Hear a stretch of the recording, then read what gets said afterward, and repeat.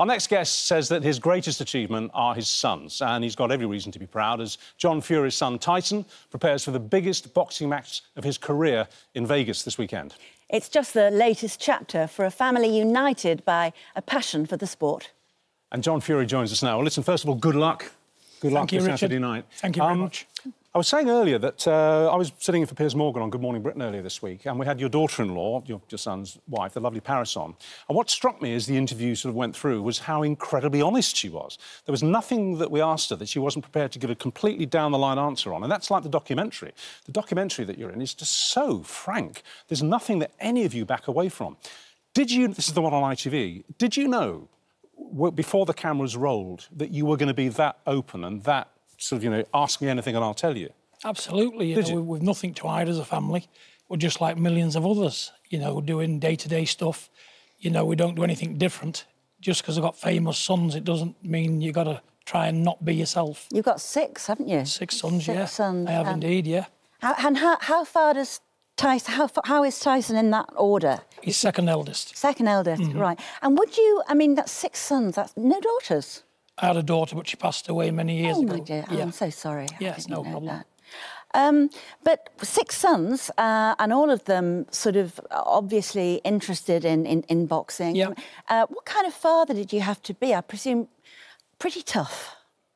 I think it's just the way I was brought up, really. You know, as a young boy, my father was very strict, more like an army sergeant, drill master, to be fair. Really? And if he laid the law down, we had to adhere to it.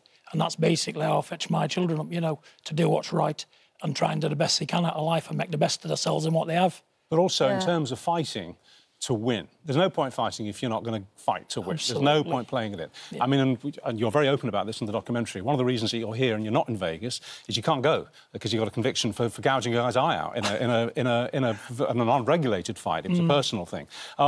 Have you passed that on in your genes, do you think? That, I wouldn't say killer instinct, because it's not, but the instinct to get the guy down and finish him off, whatever? The thing is, like me, when you're fighting outside in crowds of people and more than one people at you, things can go wrong, accidents can happen.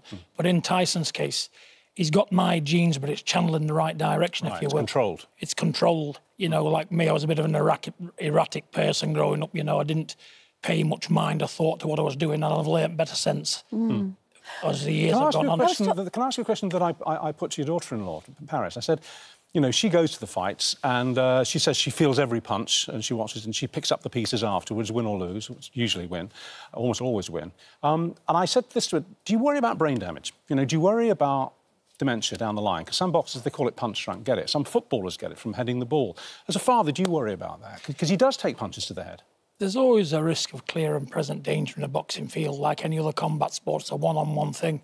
But judging what I've been through in my life, and I've took plenty of knocks and bangs, and I'm OK, I can still talk. I'm not the cleverest person in the world, I admit that. What about that? But I can still string a sentence together. So it all depends of your DNA and your makeup. These boys are bred to fight.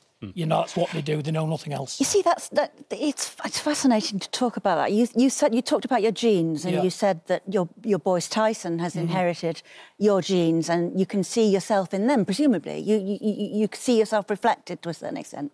Tyson has also had, and he's very, very frank about this, mental health problems. He's had a breakdown. He's, I mean, I think he's fairly marvellous, actually. I love watching him. I don't mean fighting. I don't watch that. But I think as an individual, I think as a man, he's a very endearing kind of fella. Now, we're talking about genes. You were the same, weren't you? You had your own mental crisis? Yes, I've had that all most of my life, but it's how you deal with it, you know, and I knew nothing else. But in my life, I never had time on my hands to worry about stuff. I get depressed because I always had too much work to do, putting food on table, bringing kids up.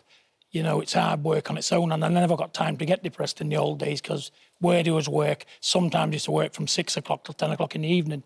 You know, and I was that tired when I come home I could do nothing else but sleep. But it was always there in the background, wasn't it? It's always been there, yeah. It's always there. So what do you think? Can I ask how old you are, mate? I'm 54. OK, well, so I've got 10 years on you. I'm 63. Don't look it. Times have times have changed so much. I mean, we probably wouldn't be having this conversation even 10 years ago about mental health. He wouldn't have admitted on camera that he had these issues and sometimes very close to suicidal tendencies. He wouldn't have come out with that. But the climate's completely changed, hasn't it? It's possible to talk about it now without shame, without embarrassment. This is a great thing about the 21st century. People now are more open than they've ever been. And if people suffering, they know now there's help out there. And it's always good to talk. That's what human beings do. They're a close-knit species. And to talk to one another about the problems and not be embarrassed, you know, it's a great thing. And it's liberating, isn't it? It's liberating, and it gets this thing brought to the front of the queue where it can be addressed properly. Do you worry about Tyson, though? I mean, you know, the highs and the lows must be enormous. I mean, God knows how he... Well, you must know how he's feeling. I'm sure you've spoken to him on the telephone as this weekend comes up. But the highs and lows are absolutely enormous. Do you worry about his stability for the future? I worry when his career's over, when he finally stops boxing, what he's going to do with his life, because obviously he'll not have any money problems, he don't need to work. It's a boredom factor with Tyson. If he's got no goals and nothing to do to occupy his mind, then he could dip and start doing stupid stuff again, you know. You're obviously a great believer in work, aren't you? Absolutely. Keeping it's really... aphrodisiac. Yeah, and keeping really busy has sort of, you feel, helps to stabilise you as long as you've got a goal, a real goal. Yeah. And you've actually said that Tyson's at his worst when, because he's a boxer, how many fights a year does he have? About 3 or 4? Well, if he's lucky, you know, and what he could do with having 3 or 4, like, and keeps him in the gym. But when you're down to, like, inactivity and you're having 1 fight in a year, you've got too much time on your hands. Yeah. Because in a boxer's life, all he can do is train. You know, and when he's not training... What do you That's do? when What do you do? You can only have so many weeks holiday, can't you? It's the same as so many guys in sport, not just boxing, but real athletes of one kind or another.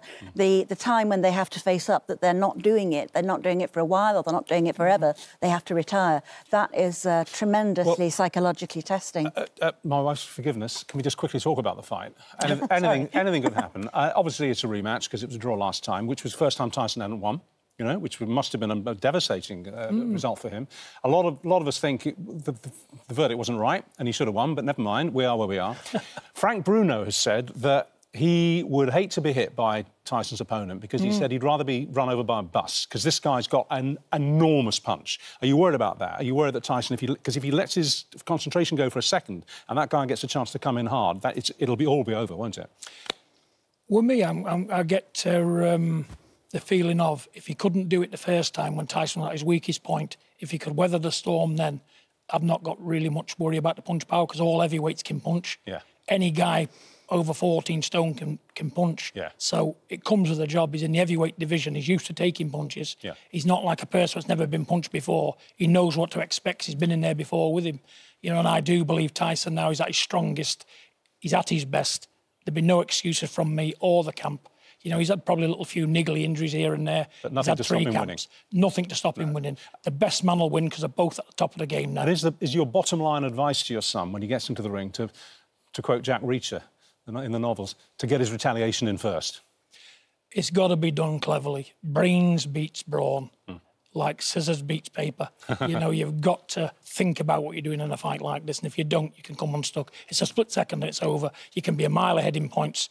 Stop thinking for 1 second, it's over. Well, very good luck to him via you. Will you be watching? Yes, I will. I'm going to the BT studios and I'm doing the York Hall show.